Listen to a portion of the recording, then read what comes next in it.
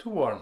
Hey everyone, welcome back to the channel. Today with a new video comparison between the original Adizero SL and the new version, the version 2, which has been released recently from Adidas.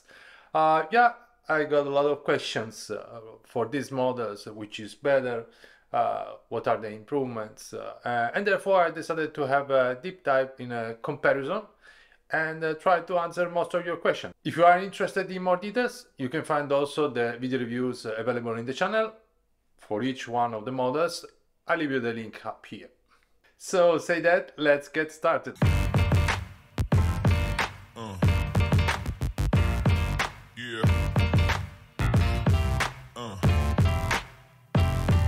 Let's kick things off from the specs as always. The Adizero SL and the SL version 2 share some similarities and also have key differences that set them apart. The version 2 features more Lightstrike Perform, which is the lighter and more comfortable foam in the lineup, rather than the Lightstrike, the standard Lightstrike. Additionally, it includes also the Lightstrike 2.0. Which is softer and more premium feel, and despite these upgrades, the price of the two models are the same, around 30 euro in Europe, even though I believe the SL, the original SL, is available under discount.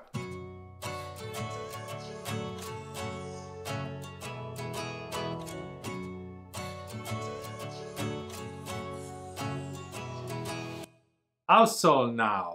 Now let's move on to the outsole. Most shoes use the same rubber material, I believe it's Adizero, but their design patterns are quite different. The SL version 2 has more cutouts along the length of the shoe, which enhance flexibility and grip. These cutouts make a noticeable difference in performance, allowing the SL version 2 to adapt better to various terrains. The additional exposed foam also contributes to increased flexibility and comfort. Both shoes offer a good grip in wet and dry conditions thanks to their lug design and thickness. However, the SL version 2 feels more adaptable to the ground, providing a better grip. One minor drawback for the SL version 2 is related to the holes we have, which can collect small stones, even though it didn't happen so far after 100 kilometers. In terms of durability, potentially they can offer more than 300 miles of wear. As you can see from the current state of my pairs, there are no major signs of wear, which is promising a long-term use.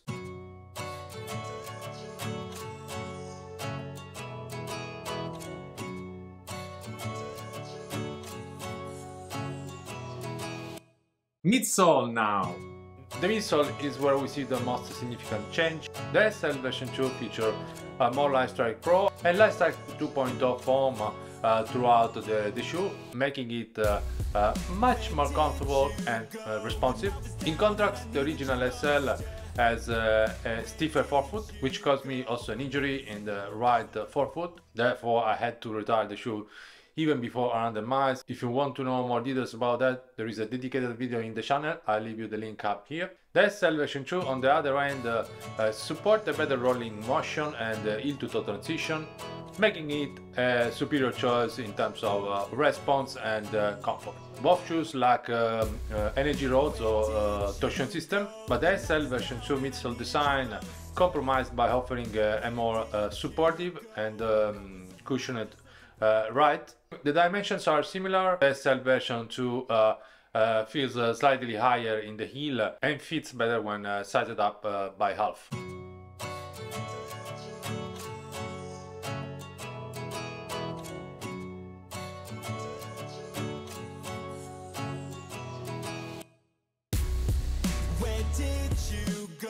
Upper now.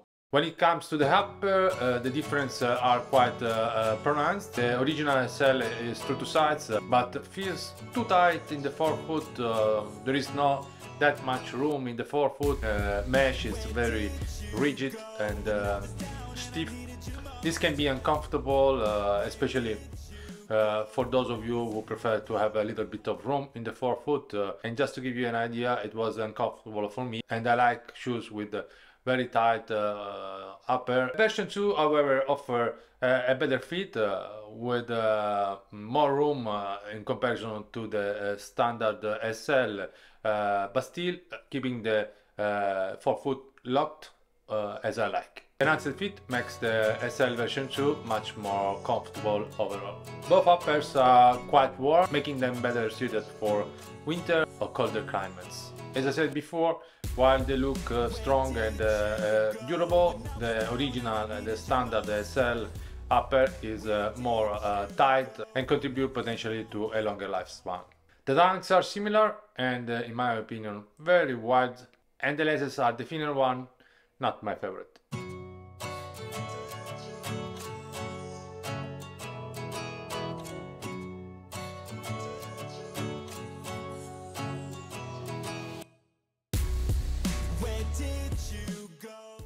And in conclusion, the Adizero SL version 2 outperformed the original S in all the scores. As you can see here, it is more comfortable, it is more responsive, versatile, making it a better value for money. For training, I definitely prefer the version 2. Its improved midsole, flexible outsole and better fitting upper make it a great choice for a variety of runs, from easy days to tempo sessions. However, I wouldn't recommend either shoes for race day. I believe there are better choices out there in the market and shoes specifically designed for racing that would provide a better performance. But for training though, the SL version 2 is the clear winner in the comparison today. I hope you find this review useful. If you did, please don't forget to leave a like and to subscribe if you haven't yet. Your support means a lot for me and for my work. As always, thanks for watching. Until the next time, keep running. Ciao.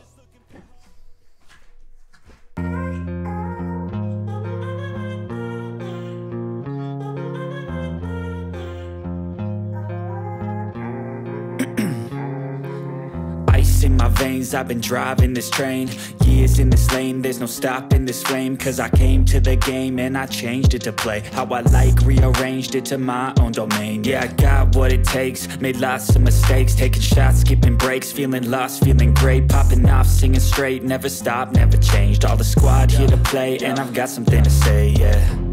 I work hard each and every day, I get lost in the words I say, I don't push pause, no I push play, I won't stop till I make a change, I withdraw on the things I make, I turn flaws into flawless traits, I build tall, never capped in space, I won't stop till I hear him say